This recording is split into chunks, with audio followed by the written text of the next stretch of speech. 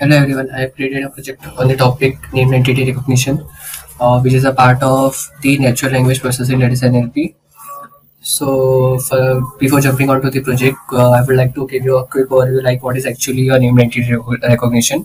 So, it is a subtask of information extraction. It is used to find and classify the named entities mentioned into the unstructured data, that is the present into predefined categories such as the person names, organization, locations, medical codes, time and exponential values, etc. So my project title will be the named entity disease recognition from a given clinical text or document.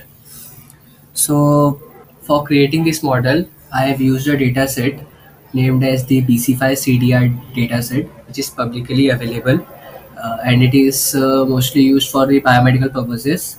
So in this BC5 CDR disease dataset, there are 4 TSV files present in it, named as the devel, test, train, and train devel. If I open this train.tsv file, all these TSV files are in the format of the bio format. That is, the B stands in bio. B stands for the beginning of the beginning entity, I stands for the inside entity, and O stands for the outside entity. So in our model, we will ignite all the outside entity, and our main focus will be on the beginning of the entity and inside of the entity. That is, it will be get named as the beginning of the disease and the inside of the disease in our model. So the main raw format of all the TSV files is like the word, then tab, and after that the label, and then new line. So after that, I will just show you my project which I have done in the Jupyter notebook. So first of all, I have imported the required libraries which we need to have for this project. So the first library, which is prominently the most important library for this project, is the Spacy. So Spacy, it is a free open source library which is used for advanced natural language processing in Python. It is designed specifically for production use and helps you build applications that process and understand large volumes of text. It can be used to build information extraction or natural language understanding systems, or to pre-process text for deep learning. And along with that, some other libraries which I have used is the random. That is, it is an inbuilt module of Python which is used to generate the random numbers. And NumPy, it is a Python library that is used for working with arrays. Then pandas, it is a widely used to data analysis and manipulation library for Python. So these are the 4 important libraries that we used into our project. Also the transformers. You can do named entity recognition with other many libraries present in Python, such as the NLTK, standard NER tagger, or there are many 2 or 3 I think. But the efficiency of Spacy is far much better than the others. Also, the code complexity of Spacy is less as compared to the other libraries which are present, like in NLTK libraries and all. So Spacy, that's why I chosen Spacy over other libraries.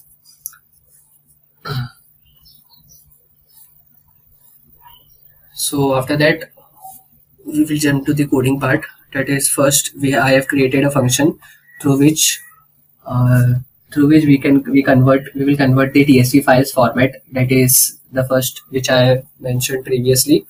That the format means the word, then space, after that the labels, that is the BIO. We need to change that according to the Spacy. Like, we will convert the TSV files in the array, which will be in the form of the sentences, after that the entities, and after that the span means the start and end of the word, start and end numbers of the word, and after that the label, that is the B disease or I disease, etc. So I've just mentioned all this, and I have done a slight change. That is, I have renamed the I disease I from the BI format as I disease, and for B disease, for B, I have renamed that as an B disease. So after running this function, I have just loaded all the TSV files from the BC5 data folder, and along with the help of the above function, that is the load data spacey, I have loaded all the train.tsv, test.csv, and train development.csv. So after running this command, it will convert all the TSV files into the required spacey format, that is, which I mentioned before.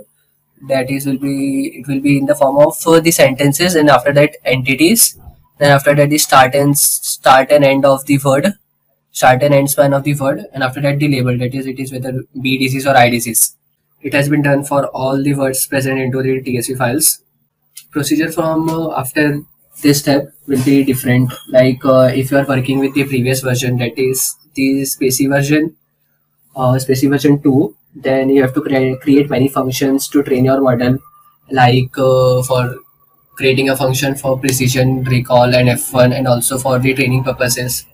But in Spacy version 3 that I am using in my project, so in this we don't have to create that much function. We just need to create one function onto which we need to create documents using a pipeline of Spacy, and you need to load the blank Spacy pipeline.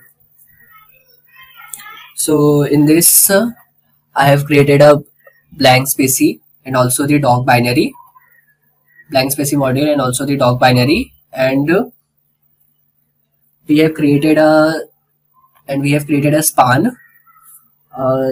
of all the entities, and the spans are added into the entities.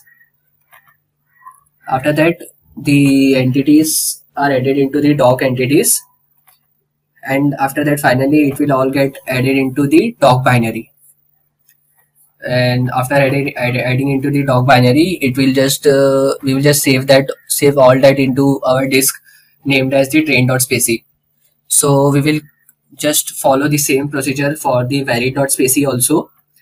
Like we will create a span of the entities, and the spans are added to the entity list, and that all will be get added to the doc. After that we will just save that as the name valid.spacey. After running this, it will create two Spacy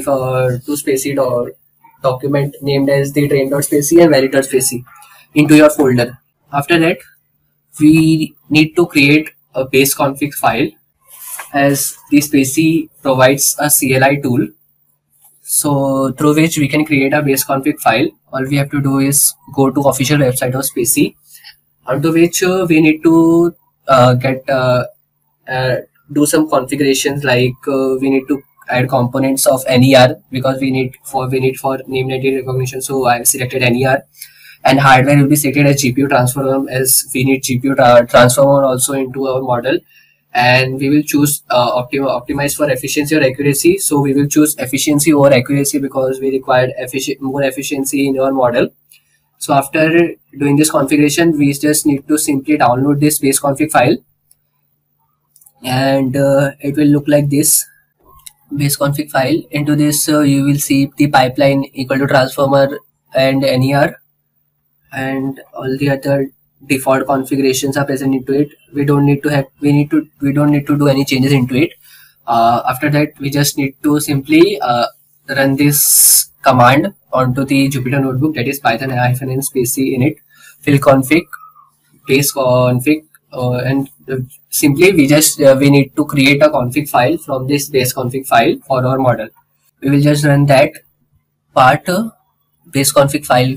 After that, the base config file will get generated into your folder, and it will look like this. Into this, you will see some new features have been added, like the components of NER and components.ner.model, also the components of transformer. But in this config file, we don't need to do any changes. We simply need to change the maximum epochs. Like what is actually epochs? An epoch, it is a term that is used in the machine learning, that it indicates the number of passes of the entire training data set the machine algorithm has completed. data sets are usually grouped into the batches, especially when the amount of data is very large. So we are working with the large amount of data, so it will just divide our data into the small batches.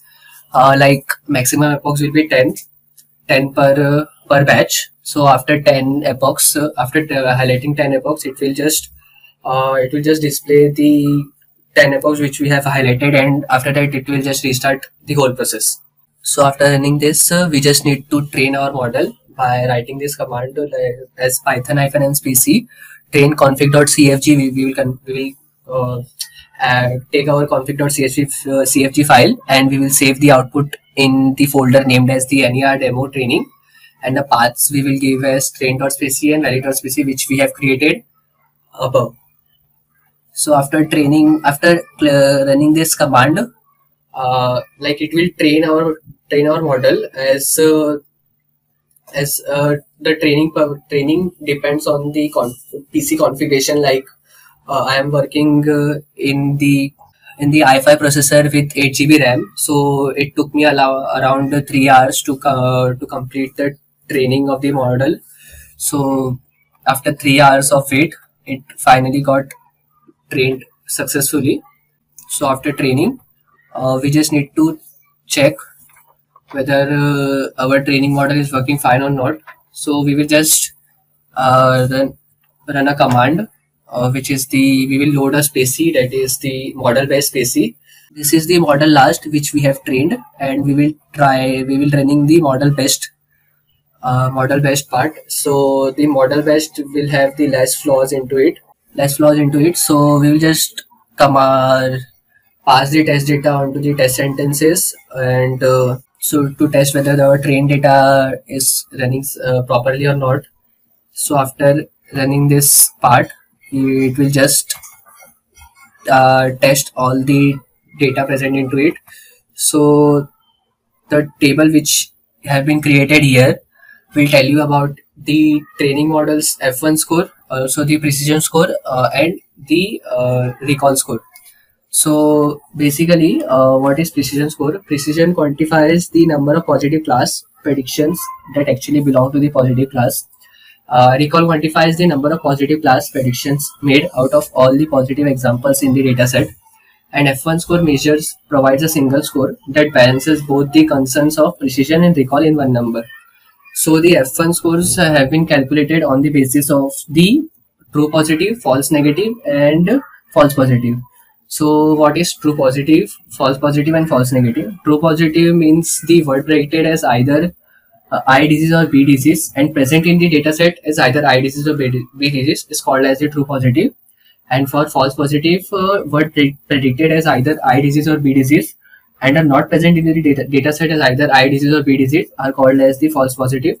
And for false negative, words present in data, that is the train test or validation data, is either I disease or B disease, but not predicted as either I disease or B disease. It is called as the false negative. So F1 scores are generated on the basis of these three concepts.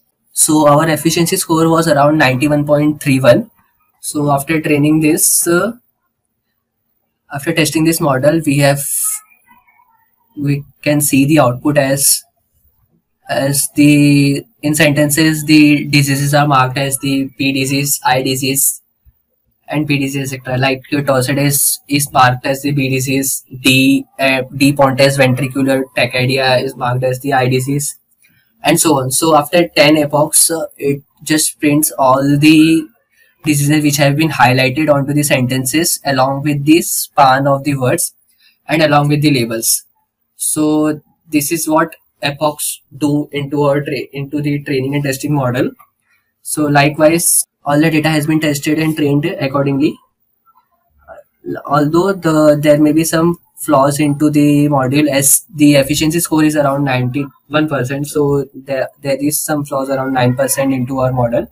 So if you increase the maximum epochs amount, then it will then the efficiency score will get much better. Like if you take maximum epochs as 15 or 20, like Spacy provides the higher efficiency as compared to the other libraries also. So that's why it is used for the advanced natural language processing and for AI modules. And after that, I have just used this model based for checking or for tagging the single sentence, not onto the entire data set. So I just loaded the model based, and after that I have passed the sentence onto the doc, and after that just I displayed it. So it will just highlight all the diseases present into it, like postural as B disease, hypertension as I disease, and Parkinson's disease as BII disease. So in Parkinson's disease, it's like it has marked the Parkinson as B disease and other the single quote ISM disease as I disease. Like in other libraries, this will not have been marked as the I diseases, as it will come under the I disease, but there are some flaws, or like you can say they cannot the other libraries cannot able to identify this as the disease, but Spacy identify it along with better efficiency. So this was my project on named entity recognition. Thank you.